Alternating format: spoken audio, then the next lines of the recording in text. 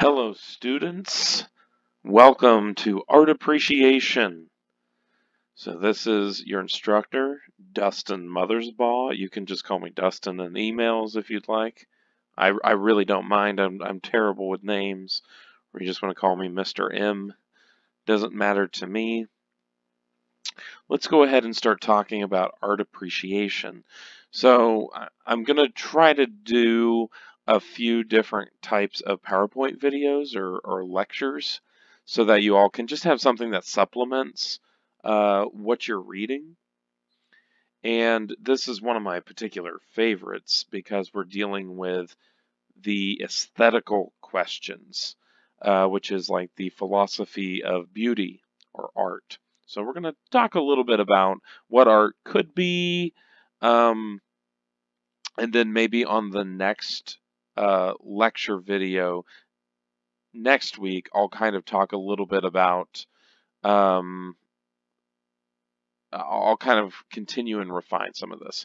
So here we have the Latin R's, and you're actually going to learn that, I mean, even in Greek, it's techne, and I'll kind of explain some of the stuff as we go, where this word comes from.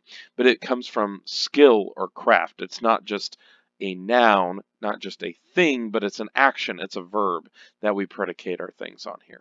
So I'm going to come back to this slide, and I'm borrowing this from Thought Company.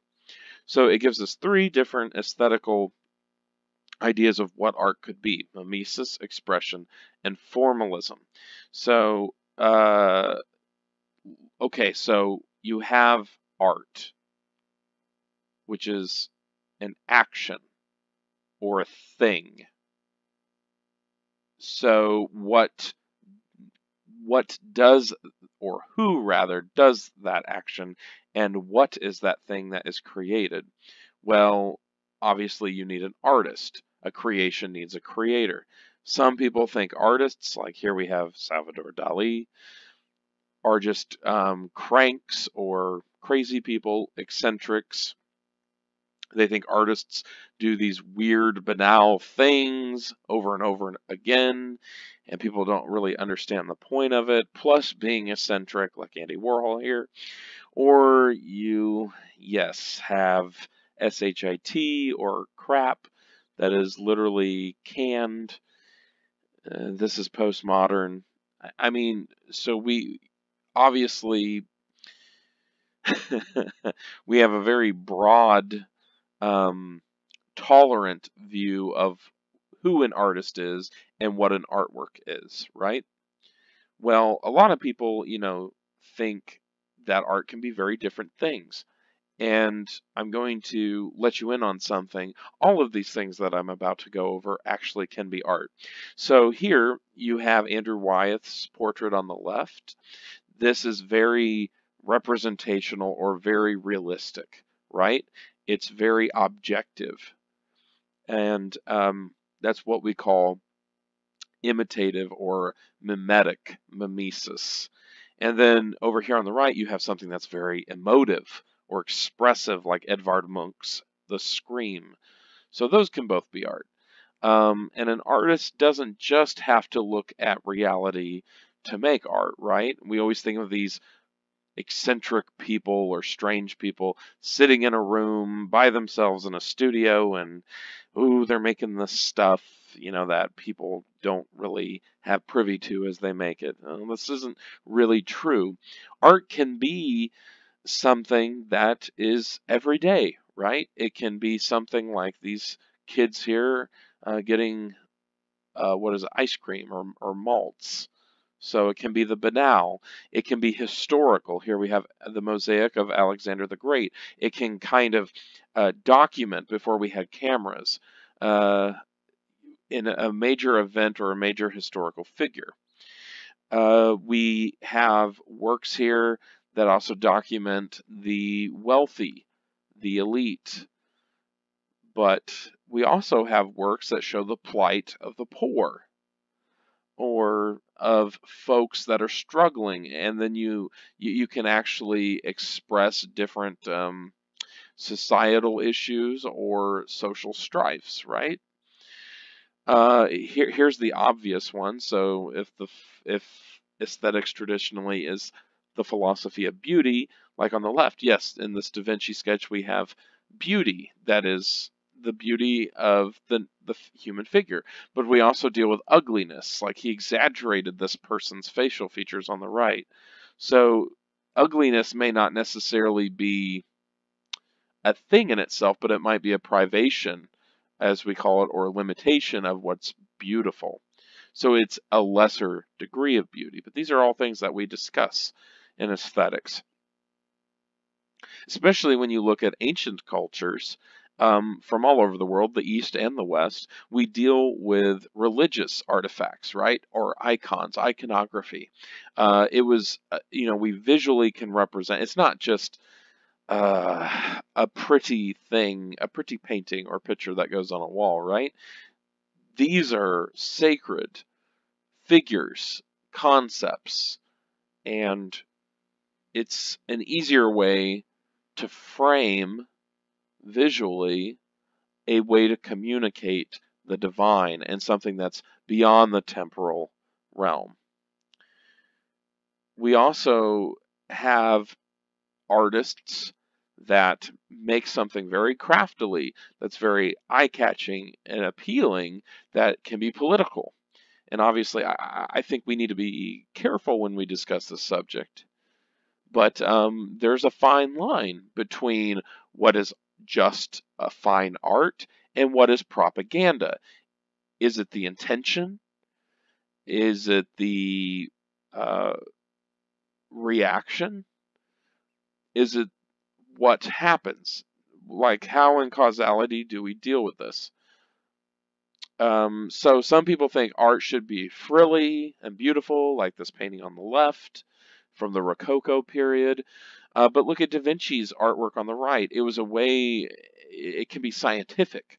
It doesn't just have to be beautiful or frilly or something that is what we see as base or shallow, but it can be something that's very deep and trying to understand the human condition, existence. So it has ontological implications, different aspects of being, and trying to push science and to push our understanding. So it can be very intellectual as well.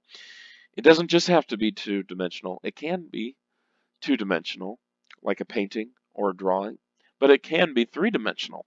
It can be something that doesn't have to be realistic either. This is one of Henry Moore's figures. It looks like he sculpted this out of wood. So it can be made of many different materials. Here we have ceramics, which is mud, right? Mud that is molded, dried, fired. So another issue you deal with are two extremes, is utility and ornateness. So on the left, you have just a simple jug, right? It's probably was used for carrying wine or water.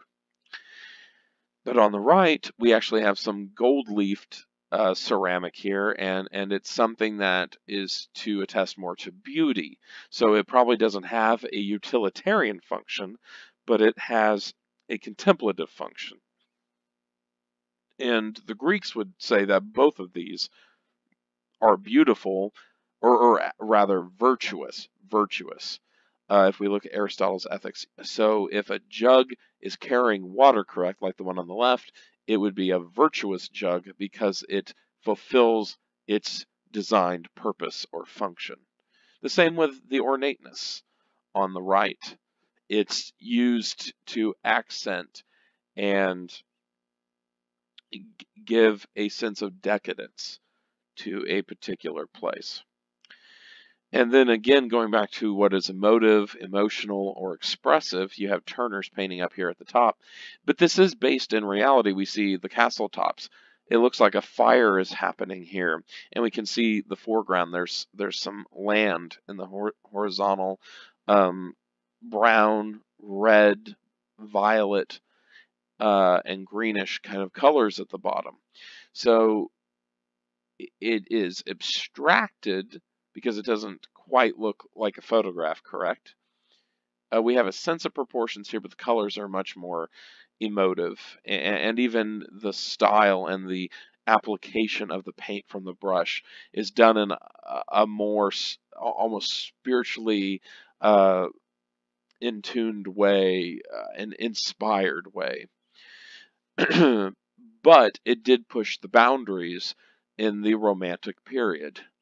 Down below, you have Yves Tanguy's painting, which looks like there's some strange, bizarre, weird, biomorphic shapes. These, this painting I think is really interesting. It's a surrealist painting, comes out of that period. So Tanguy here is obviously using information that he's gotten from examining reality. Look at the lighting on those forms and the shadows that are stretching behind. It looks like something that could sit in a space, right? Maybe it looks like it's on a weird planet, and these things, these weird shapes, don't really look like anything real, and they're stacked all wonky and stuff. So it's not realistic, but it's done in a realistic way, so it's almost the inversion of the painting up on the top left by Turner. And then if you look at Kandinsky's painting of the colored circles on the right, I mean, we see that this is purely non-representational. It is not derived from reality whatsoever. It's a formalist work. We're looking at the form and kind of like how the composition is made, right? And what the components of the composition make. And so it's these various circles, and it's about color, it's about maybe the expressive kind of circles. It's not really geometric. Some of his work is extremely sharp and geometric, and this one's a little bit different. And so we often only sometimes think about fine art like a nice, pretty painting or sculpture that sits on a pedestal or on a wall. But art, again, can be an action. It can be about skill. So you can think of woodworking or metalworking, the industrial arts, things that go beyond the fine into the useful and practical that touches, I'm sure, everybody in this class's lives. And think about the process that takes. Again, here is one of Da Vinci's sketchbook drawings on the left. He came up with these ideas probably through observation of reality, through experiencing different types of mechanical structures.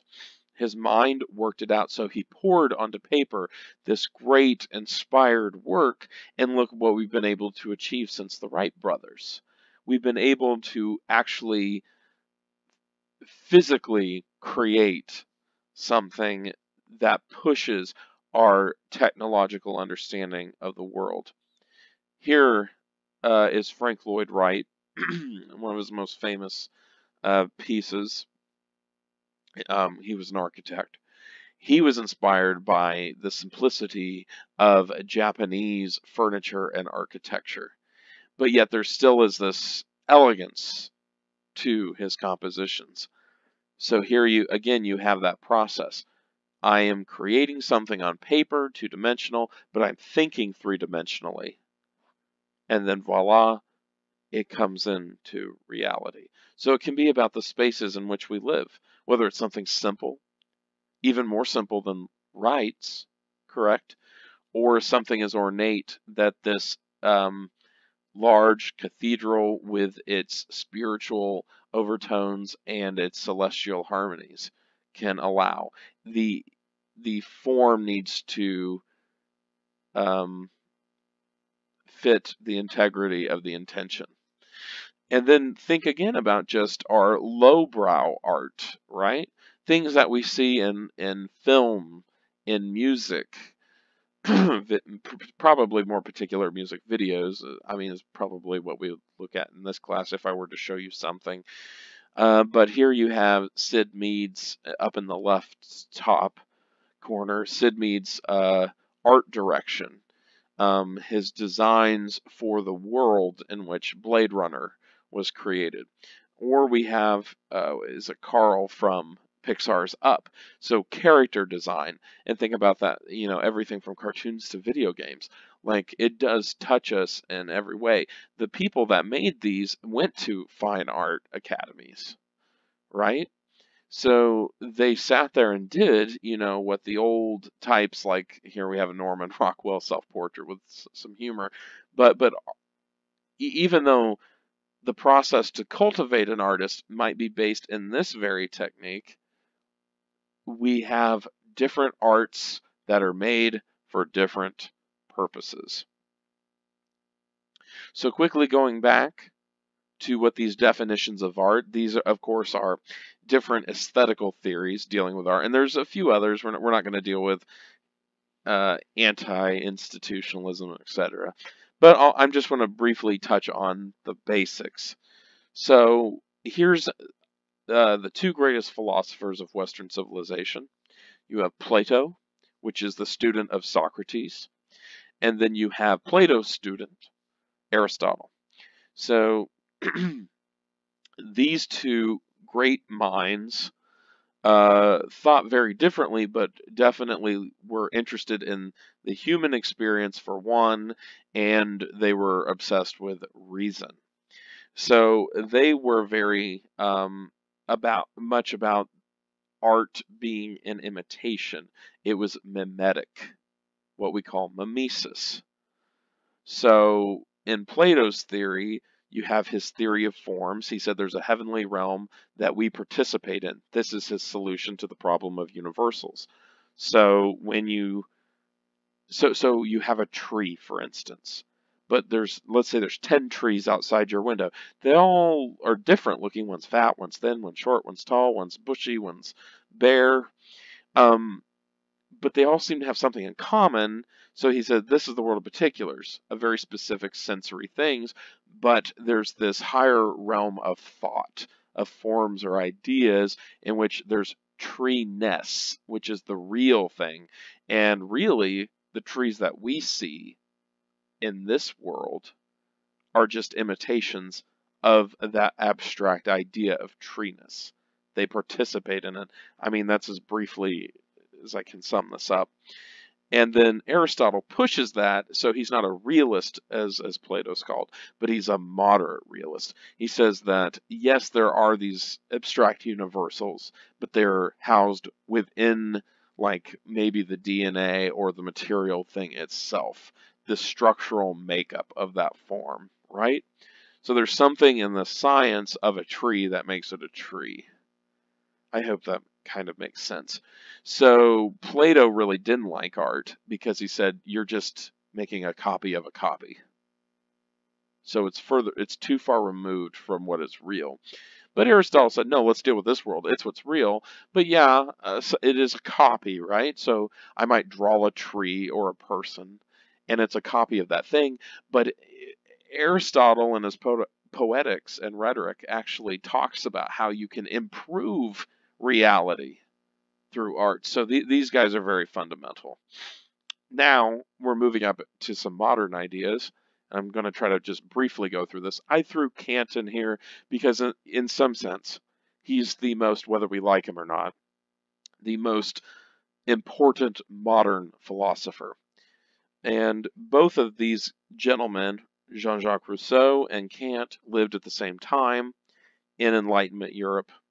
And they were much more concerned with a subjective aspect of experience, but they very different temperaments, and they looked at things in a different way. But there are some correlations here.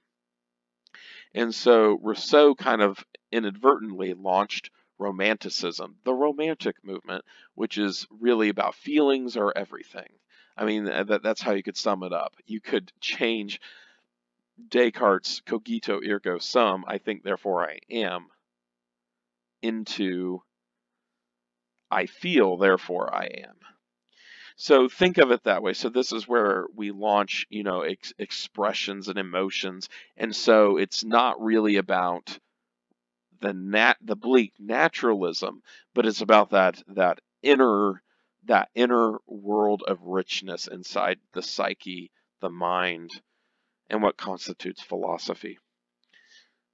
And then we also have instrumentalist theory, which I briefly mentioned. Of course, Marx and Engels wrote the Communist Manifesto. This is essentially where we get the idea of instrumentalism, which is an artist is crafting a message, a form of communication, in this case, posters, right? So it's a visual form of communication to try to influence and incite the masses to movement through their thoughts and emotions, to push them to change something. I think this is dangerous. I think Marx is repugnant. Not that that's everything, but feel free to ask me sometime about it. If you're interested, shoot me an email. I recommend everybody read Alexander Solzhenitsyn's The Gulag Archipelago, and you will see why those Soviet gulags were absolutely horrendous.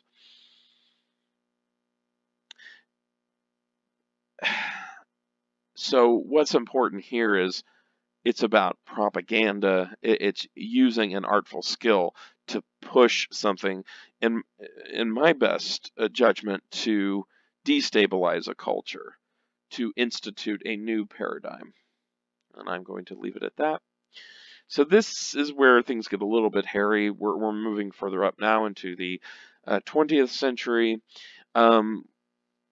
We're not just looking at logical positivism, which I omitted putting Bertrand Russell on here, but it moves up through all of analytical philosophy. I just put on Ludwig Wittgenstein here. Formalism. We have a Brancusi sculpture on the right, so it's very much about the formal qualities, how an artwork is constituted. That's through its shape, textures, color, etc. The form. And then that further moves us into semiotics, which is the study of symbols or signs, what they signify, and their use, right? Their usefulness, their utility. So here we have, I love the image on the right. You have the little Batman meme, like a comic book meme, and it talks about the icon as the picture, the text is the symbol, and the lines are the index. And we have other various things. Think of different languages, hieroglyphics, religious symbols, secret societies, symbols, transportation signs, or various other things. I mean, you know what I mean. So these are the basic fundamental aesthetical schools of thought, and they may help you in creating your own ideas. So I encourage you, this is just very supplemental, and it might help you. Feel free to use my video here if you want to quote any ideas from it. I know many books. I have probably 150 books just on aesthetics. And it is very fascinating. You can find a lot of this stuff for free online. And I can always post a list if any of you are interested further in this. But I hope this helps you. Generally, when we do formal analysis, we're looking at it through a formalist lens. We're looking at the form. But some students might very well want to look more at the context, or as Arthur Danto put it, the embodied meaning of an artwork, rather than just how the message is communicated visually. So I hope this is helpful. I hope this has been interesting for you. And again, we're going to be looking a little bit later more at those formal qualities or principles and elements of design and so on and so forth. And we'll be looking at historical aspects of art, and we'll be looking at production or the making of art. So there's a lot of different things that I'm going to try to offer in this class, and I really hope you enjoy it. Feel free to email me anytime, and thank you very much.